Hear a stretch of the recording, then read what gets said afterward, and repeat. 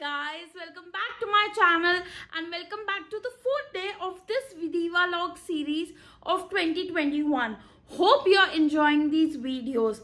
आज का वीडियो है कलरफुल आईलाइनर्स। लास्ट ईयर ही ब्यूटी इन्फ्लुएंसर देबश्री बैनर्जी, जिसका यूट्यूब चैनल भी है, उन्होंने अपना एक ब्रांड लॉन्च किया which was Debashree. That brand had 15 different variants of colourful eyeliners which are water activated. के अंदर पानी डालेंगे so those will get activated and then you can apply it on to your eyes. 4 shades of them which I will show you, जिसके लिए मैं time stamp जो होगा वो डिस्क्रिप्शन बॉक्स पे लिंक कर दूंगी, ताकि आप वहां, अगर आपको सिर्फ स्वॉचेस देख रहे हैं, आप वहां जाके डायरेक्टली देख सकते हैं। Before going into the detailed review, please like, share और सब्सक्राइब कीजिए चैनल को, और नोटिफिकेशन बेल पे तो जरूर क्लिक कीजिए ताकि आपको रेगुलर अपडेट्स आती रहे। उनके जो ये कलरफुल वाटर एक्टिवेटेड आईलाइनर्स का नाम है वो है dfine, D/fine. I think it's a really abstract kind of a name which I quite like it. और वो vegan है, cruelty free है और made in India है।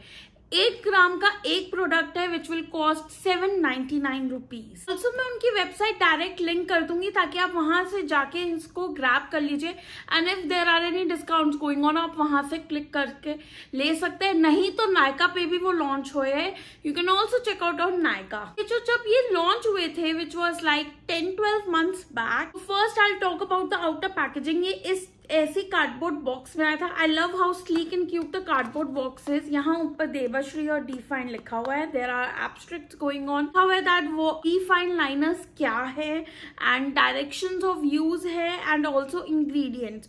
सो डायरेक्शन ऑफ यूज में सिंपली लिखा हुआ है that you have to dip your brush in water and then swirl around this eyeliner and then apply it on to your eyes. मैंने water की जगह rose water as well as makeup setting spray से भी use किया था। I believe makeup setting spray से ज्यादा easy application होती है और कम पैचनेस होती है as comparative to water. Price point मैंने पहले ही बता दिया 799 का, but considering that these are colourful eyeliners, price point थोड़ा सा हाई है। अगर ये 400-500 तक होता ना, that would have been fab. And there is a major drawback that I want to discuss is that there is no eyeliner brush with it. I mean, मैंने जब ये पहली बार खरीदा था, मेरे पास eyeliner brushes थे, ठीक है, तो मैंने सिंपली उसको उन्हीं eyeliner brushes से यूज कर लिया। बट इसके लिए जितना भी precise pin point eyeliner brushes होते हैं ना, उतना ही बेनिफिशियल होता है इसको यूज करना फॉर द आर्टिस्टिक इफेक्ट। इसके साथ ना वो इंक्लूडेड थे ना वो अलग से आप इनकी वेबसाइट पे बाय कर सकते हो। So that was like a drawback. इतना high steep amount and no eyeliner brush also. At least कुछ इतना सा ब्रश तो होना चाहिए था, सो दैट अगर आप बिगिनर हो, if you want to explore more in this area, you can go ahead and do that. वरना तो आप एक ब्रश खरीदो, एक ये खरीदो, आपके 1500 तो ऐसे ही चले जाएंगे। ऑल्सो जो कलर कोडिंग है ये यहाँ पर ऐसे होगी और नेम्स भी लिखे हुए होंगे। I have these 4 colours with me. I have the white one which is D Arctic, I have the pastel blue one which is D hydrate, I have a neon yellow one which is D जेस्ट, and then I have a maroon one which is destroy. You can find some of the information at the back. और ये color coded eyeliners है तो इतना ही बहुत है, packaging रखने का कोई फायदा नहीं है। Talking about the eyeliner in general, it will be like this as you can see it over here। और बीच में imprint था एक hashtag का and her brand is #Debasree। Now coming to the formulation, जो कि है main part।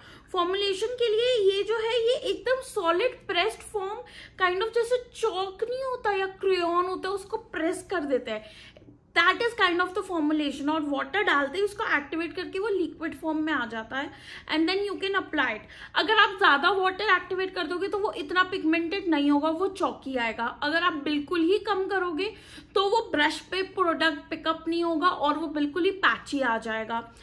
बिल्कुल ही correct amount of quantity डालनी होती है। I prefer to go for 1 और maximum 2 droplets, not more than that. If I am using a makeup setting spray, मैंने एक स्प्रे किया, just wait for 5 seconds, swirl the brush and then I applied. Perfect application. 2-3 बारी use करने पे ही आपको application का पता चलेगा।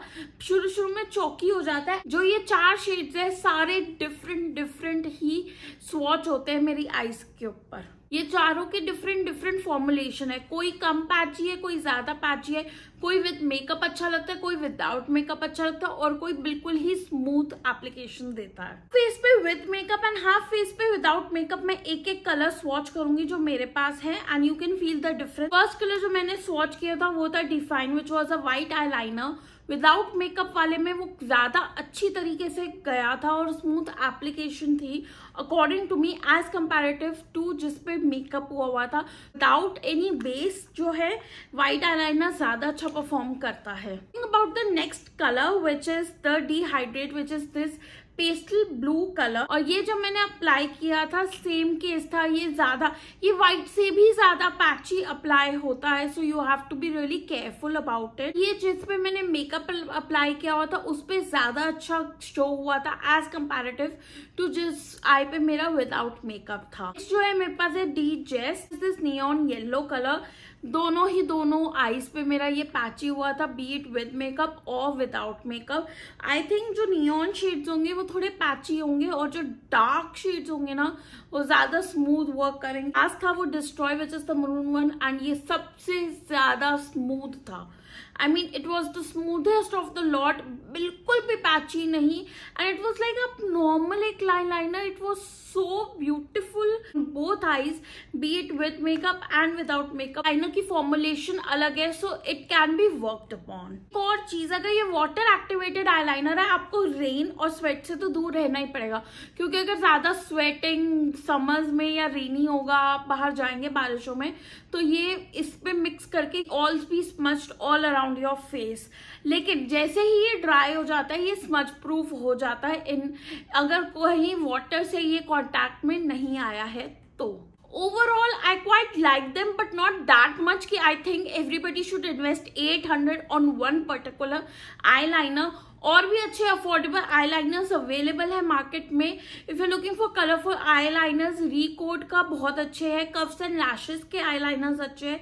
और उसके अलावा एक इंस्टाग्राम पेज मैंने फाइंड किया था रिसेंटली विच वॉज वो ब्यूटी द पेज ऑल्सो, आप वहां जाके भी चेक कर सकते हैं। उनके भी वाटर एक्टिवेटेड नियॉन liners है which is like kind of glow in the dark eyeliners, and those cost around 300 or 400. I'm not sure about the exact price.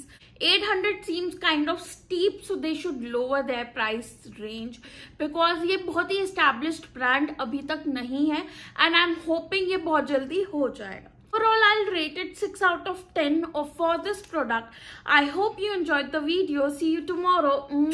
Bye.